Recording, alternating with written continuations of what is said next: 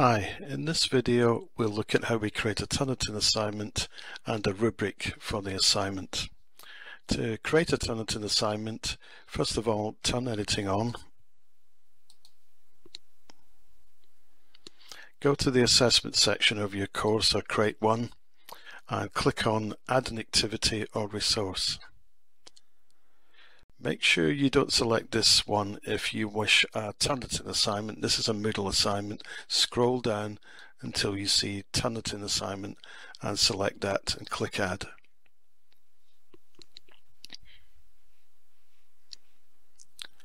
So give your assignment a name that will be meaningful to your students. The same name as you have in your module handbook would probably be best. I'll just put an example name in here.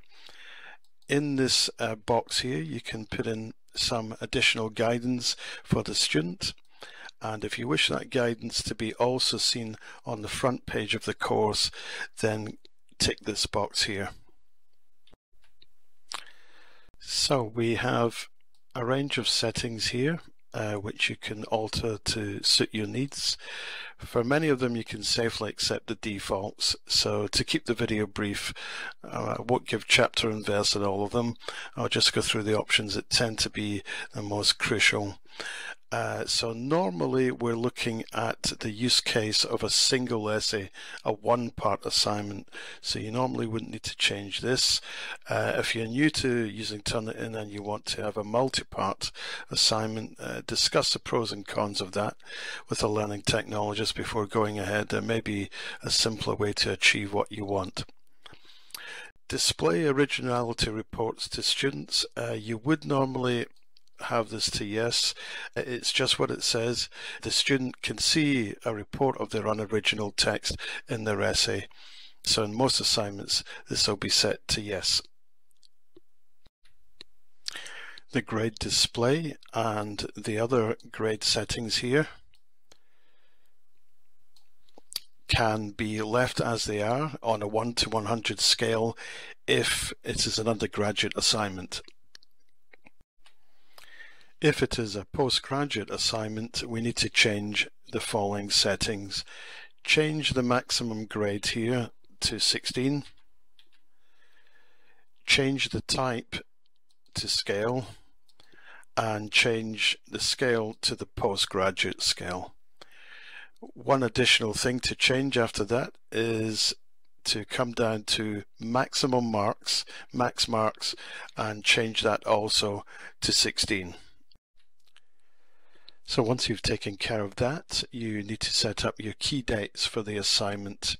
There are no intelligent defaults here, either on the date or the times, so you'll need to set them up as per the assessment timetable you've decided upon. Your start date and time is when you want to begin allowing the students to submit. Your due date and time is the deadline for the submission. And the post date, this is a date when the marking will be released to the students, normally 3 weeks after the due date. Okay, let's now take a look at some of the key originality report submission options.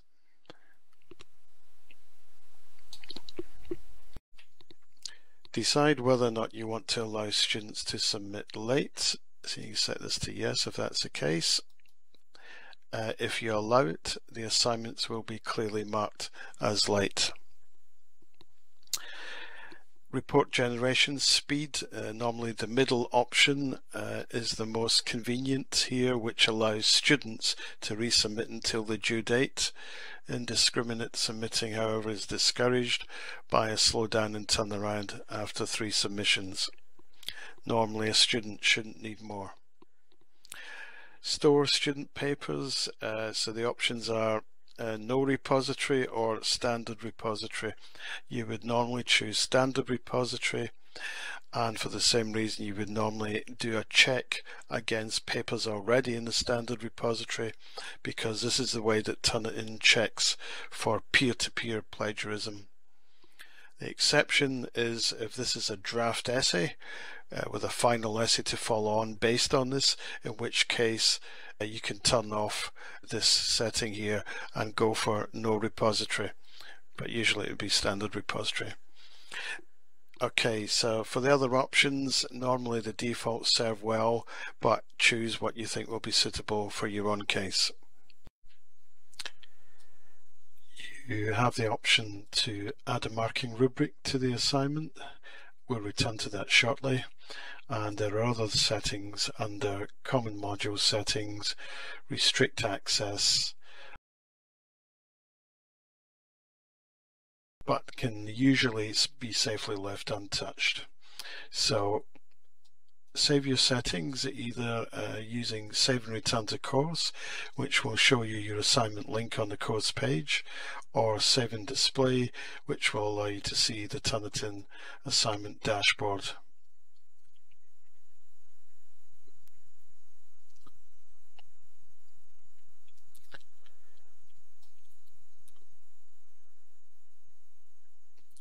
This will allow you to see some of the key settings that you have set up, and below this line here you will see your list of students on your module, and it's from here that you'll be marking them when they submit work.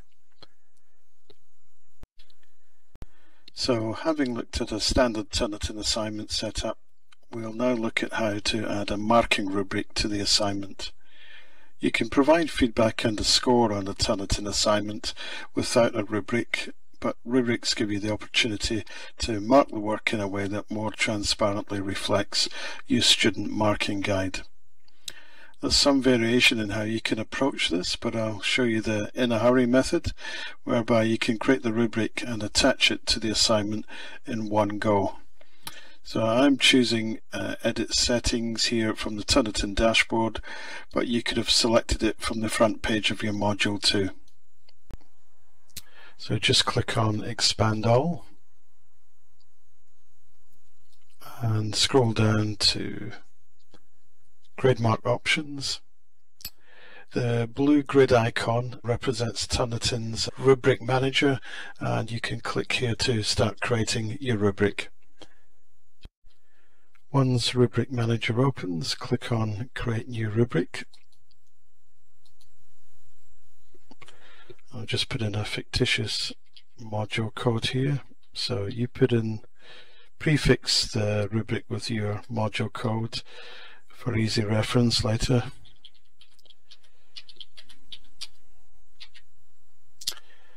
And you can now add your first criterion. You'll probably be working from a Word document, so just get to your Word document. Take note of the percentage for your criterion and just select your descriptor.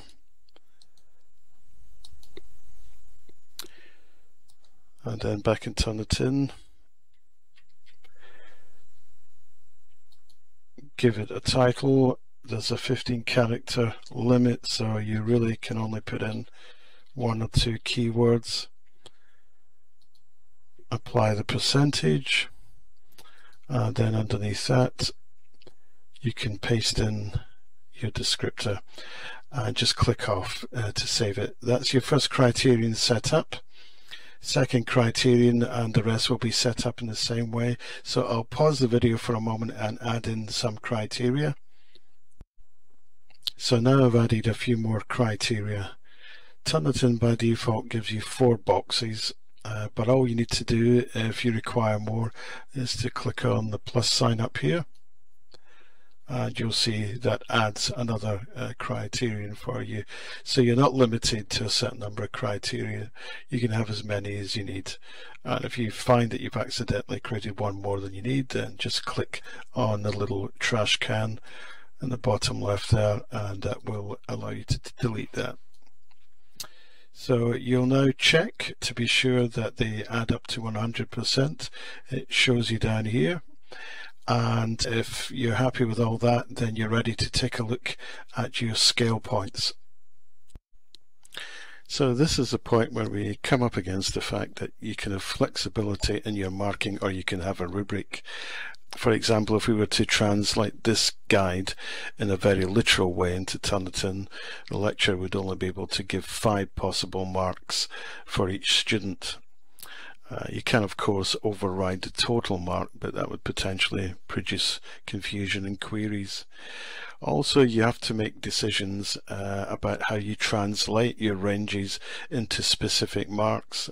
Do you want to get out your calculator and calculate exact arithmetic midpoint for each range, or are you content to use something which is only approximate for ease of use, such as marking this range here at a scale point of 65?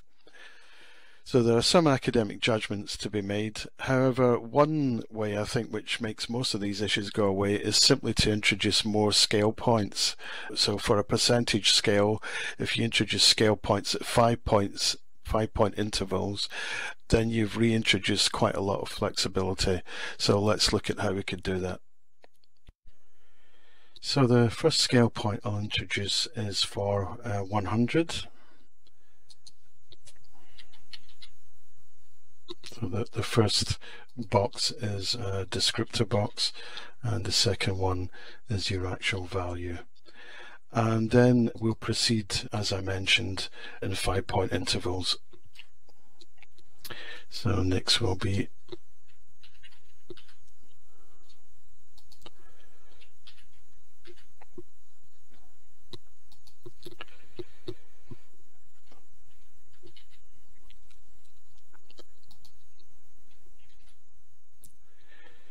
So the reason that I'm not using value terms here, like excellent and very good, for the descriptors is because Turnitin never allows you to delete a rubric or make any changes to a rubric once it has been used with an assignment.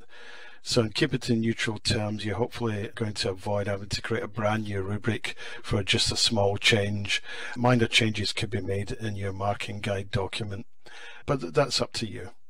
So to create further scale points, you just click on the plus sign up here.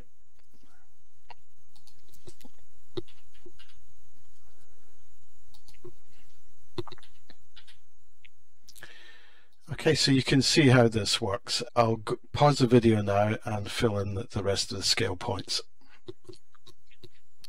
Right, so I've now introduced scale points ranging from 5 up to 100.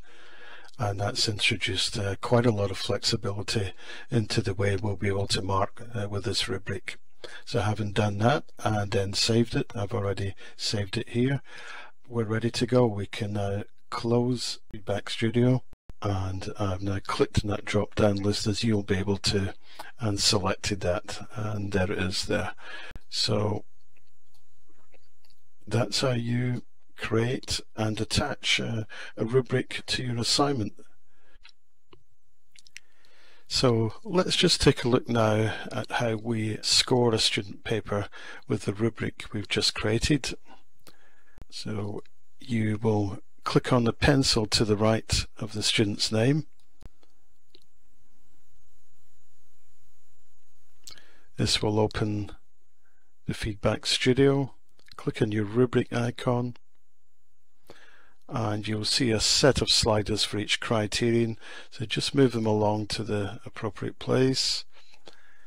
You can see even with a 20 scale points, it's very easy to do. And then click on Apply to Grade, and that will push up to the top here the total score for the student. If it's an undergraduate assignment, it will be out of 100. If it's a postgraduate assignment and you've set it up correctly, as I demonstrated earlier, then it will be out of 16 here, regardless of the fact that your rubric scoring might be out of 100. This should be showing 16.